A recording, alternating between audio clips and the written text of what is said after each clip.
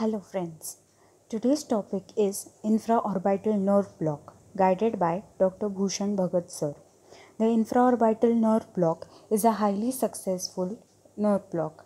With the use of proper technique, the nerve block can provide profound pulpal and buccal soft tissue anesthesia in the ipsilateral maxillary central incisor to the maxillary premolar area. The infraorbital nerve block is a branch of the maxillary nerve, which is in turn a branch of the trigeminal nerve, which is also the fifth cranial nerve. So here's a diagram showing the course of the maxillary nerve. So the maxillary nerve, when it enters into the infraorbital groove or the infraorbital canal, it is called as the infraorbital nerve. The infraorbital nerve gives a branch called a middle superior alveolar nerve posterior to the infraorbital canal. Further, it gives the anterior superior alveolar nerve in the anterior part of the canal. The infraorbital nerve exits through the canal through the infraorbital foramen on the anterior surface of the maxilla, where it gives the terminal branches, namely the inferior palpebral, lateral nasal, and the superior labial nerves. Now, let's see the course and innervation of the infraorbital nerve. The nerves anesthetized are the ipsilateral middle superior alveolar nerve, anterior superior alveolar nerve, and its terminal branches, that is, the inferior palpebral, lateral nasal, and superior labial nerves. The areas anesthetized according to the nerves anesthetized are: the middle superior alveolar nerve anesthetizes the maxillary premolars and the mesiobuccal root of the first molar and the mucoperiosteum. The anterior superior alveolar nerve anesthetizes the maxillary incisors and canines with the mucoperiosteum.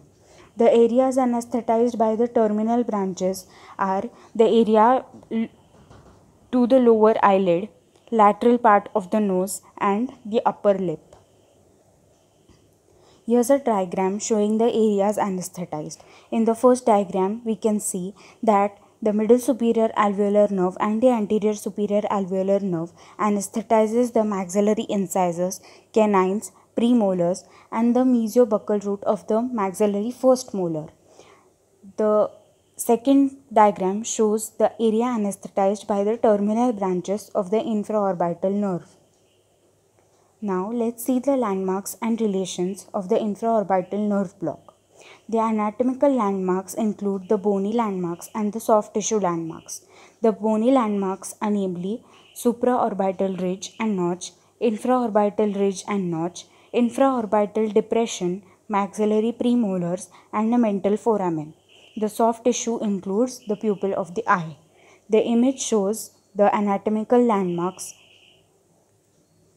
The muscle landmarks include the quadratus labii superioris muscle or the QLS muscle.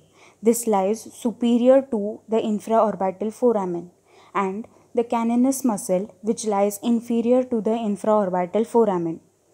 The vascular landmarks include external maxillary artery, anterior facial vein, which lies superior and mesial to the infraorbital foramen.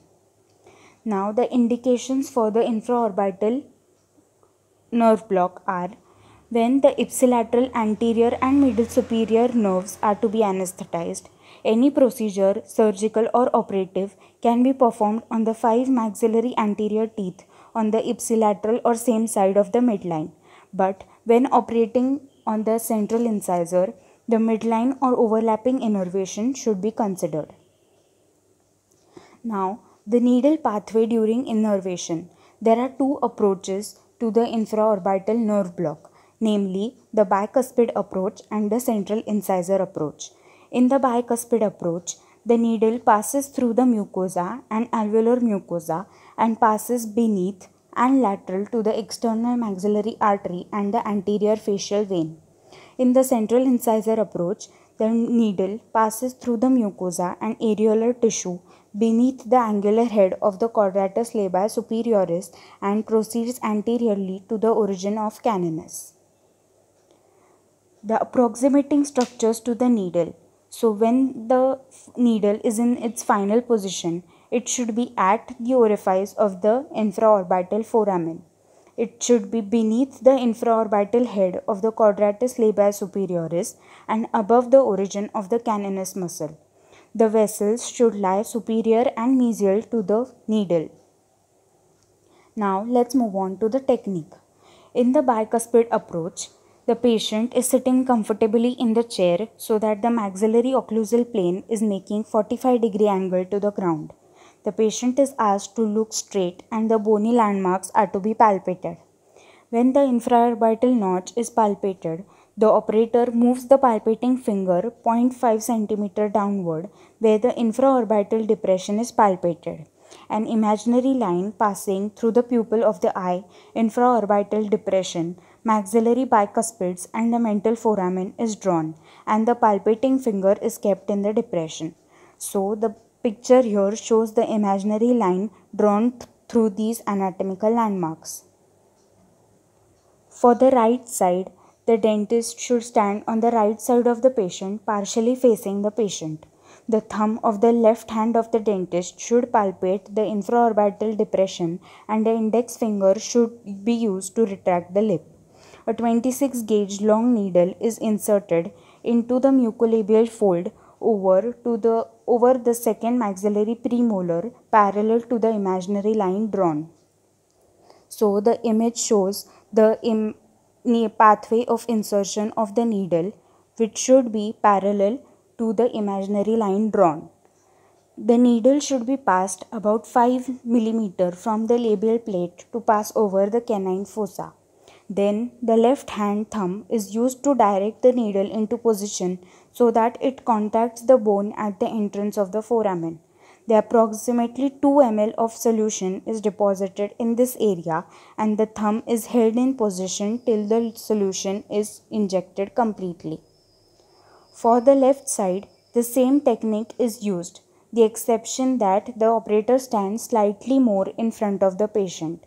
Now, in the central incisor approach, the direction of the needle insertion bisects the crown of the central incisor from the mesioincisal angle to distogingival angle. So, the image shows the two angles demarcated and the line of insertion. The needle is again inserted about 5 mm from mucolabial fold and guided by the palpating thumb.